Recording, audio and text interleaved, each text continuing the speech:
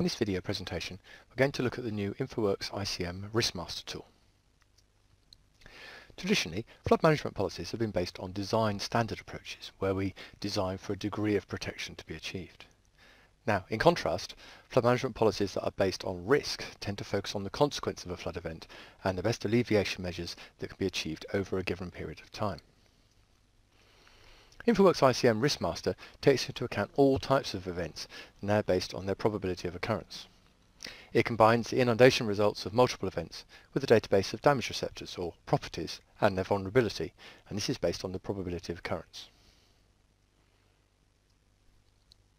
The outcome is an estimate of the economic impact of floods in terms of an estimated annual damage value, and also a database of inundation depths ordered by return period showing the predicted occurrence for each property or damage receptor. These results provide a comprehensive view of the hydraulic system and its performance and the consequence of flood events.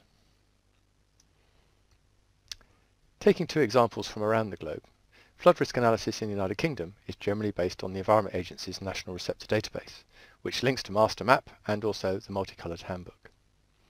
In the USA, it's slightly more complicated, with the offering tending to be the very detailed and highly specialised HEC FIA. So let's have a look at how risk can be managed within InfoWorks ICM. The new RiskMaster tool allows us to do the analysis using a combination of existing modelled information and new database objects. In particular, we need two new items in the actual model network. We have a damage receptor. These are essentially points in the network and usually relate to properties. And we have damage curves. These are non-geographic items held in the main database tree and relate the depths of flooding and duration to a damage value. The software will then conduct a risk calculation, and it will combine the tree objects and process those with the hydraulic results that were produced.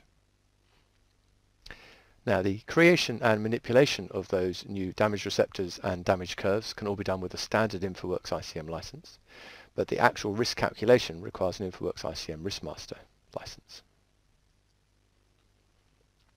So let's have a look at how those objects are put into the database. Damage receptors, as I said, typically are points, but they relate to properties, and it's the properties that will flood, and we therefore need to calculate our risk for that flood event. So the points in the network will be added in either manually or by creating a point for each property at risk, or more likely will come in from a database of receptors such as property points or perhaps areas of interest.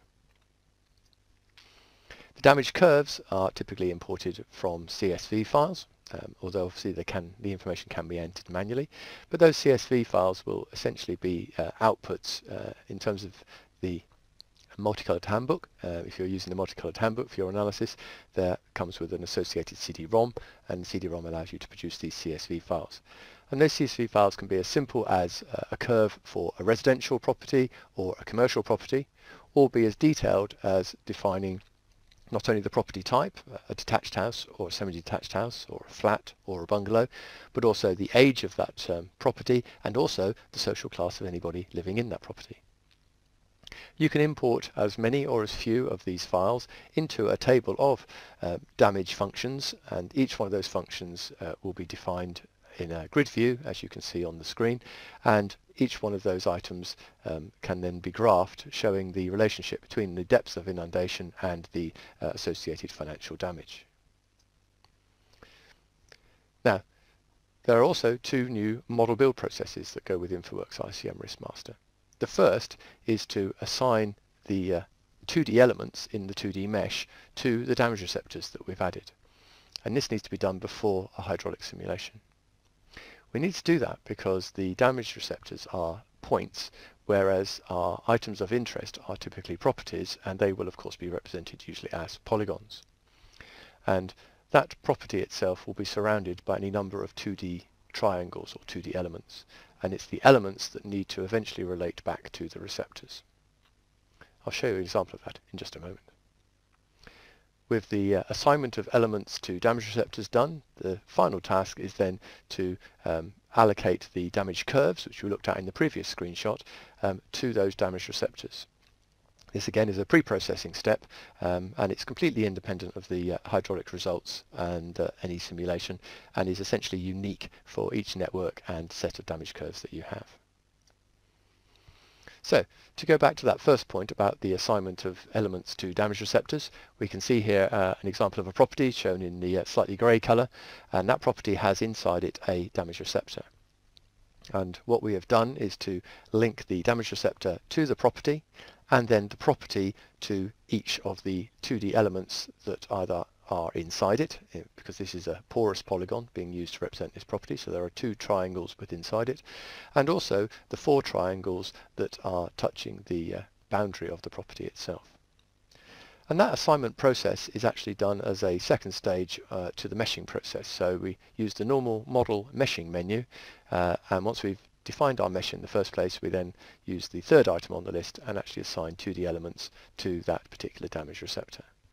And we can see visually to make sure that that's been done by using one of the new property items on the GeoPlan under the Visual tab, and at the bottom of that page there is a new item with a checkbox, and it simply allows us to highlight all the elements that are particularly associated with one damage receptor. So in this particular case, if we look at our screenshot, we can see there are in fact 6 elements associated with that one damage receptor, all shown with a slightly red outline. With that assignment done, the last task is to simply define the type of property that our damage receptor relates to. And as I said earlier, this can be a very detailed description of property, age and social class, or it can just be a very straightforward and very simple definition, residential or commercial. And within those definitions you can go into detail as to whether those properties have basements or not. In this particular case, we've got a situation where we don't have any basements, and this is a simple residential property. So we can see the curve representing the likely financial damage in pounds per square metre against the depth of flooding that might occur in that property. So with the data set built up, it's now time to do our simulation. The core of the analysis is obviously the standard 2D hydraulic simulation, but the risk calculations are then post-processed after that has been done. So we do our calculation of our hydraulic result, and as well as calculating the numbers as you would have done in the past, there are new results relating specifically to those damage receptors. And those new results will only be put into the results file if you have a RiskMaster license. With that done, we then can calculate our damages. This is a post-processing run. It's done after the simulation, and again, you can only do it if you have a RiskMaster license. Then finally, we do the actual calculation of risk, which again is a post-processing run. It's done based on the damage calculations of the previous step, and again is only available if you have a RiskMaster license. So let's have a look at how that is all done. As I said, we will have done our hydraulic calculation anyway as our first part of the process, and now we're going to do a new risk analysis run. So we can do right-click New Risk Run from our database tree. It will pop up a dialog which will allow us to drop in our damage functions. That's the data we imported, for example, from the multicoloured handbook relating to our property types, residential, commercial, age of property, the curves that go with that. So we drop in all that information as a drag and drop off the tree, and then we also drag in our hydraulic results that we've previously calculated into the dialog as well, and hit Run Simulation. Now in this particular case, this is a risk simulation, and it can be done on our local computer, or if we're part of a work group, it can be outsourced and put onto one of the remote machines. The actual calculations themselves simply involve multiplying the damage result for each of your receptors with the probability of occurrence for the event that you simulated. And the results of a risk calculation are essentially an expected annual damage value, or EAD value, and that will be reported for each property, and also a depth and probability of exceedance curve for each receptor as well. The outputs themselves can be tabulated, and of course they can also be themed in the GeoPlan view. Damage results of monetary values are essentially reported per simulation and per receptor, and the risk results are per risk run and per receptor, and that will produce you an EAD value and a depth and probability of exceedance curve for each of the receptors. The damage and the risk results are tabulated in both CSV format and HTML formats. So let's have a look at the last one of those, the HTML output. This is one of the standard output grids that you can have, and in this particular case we're looking at total damages over all receptors. So everything has been totaled up. We can see the table clearly shows us the return period of the event down the left hand side of the table, the duration of each of those events across the top of the table.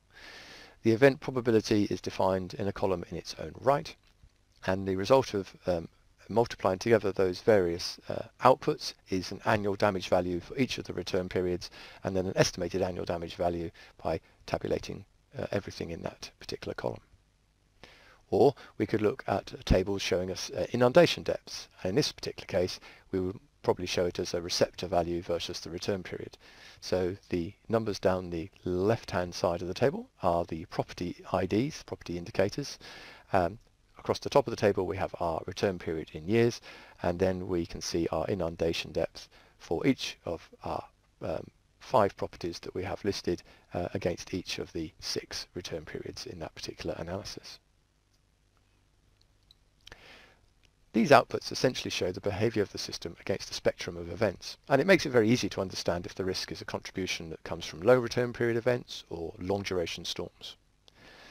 Also, the results table is done for each component used in the damage calculations, and this can allow you to compare the contributions from different parts of the model and different components of the model.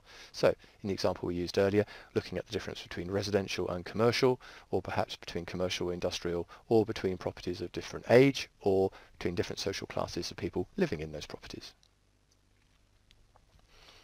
Tables are great and they give you a good picture of what's going on, but if you can visualize everything together, hydraulic results and risk analysis all together, that can give a much stronger impression of the problem that you have or the potential success of any solutions. And the visualization can be achieved by exporting that CSV information we looked at just now and importing it as data items, new data items for each of the fields you have in your model, so your building polygons and your damage receptors, and you can then use that to create a theme.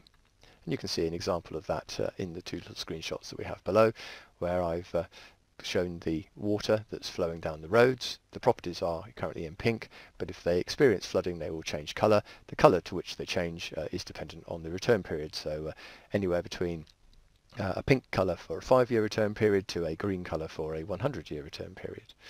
We can also highlight particular return period criticalities with labels, or looking at the highest EAD value by putting a series of concentric rings. Now, at the moment, there is a manual process that involves taking that original CSV output, bring it into the GeoPlan view, and then creating your theme.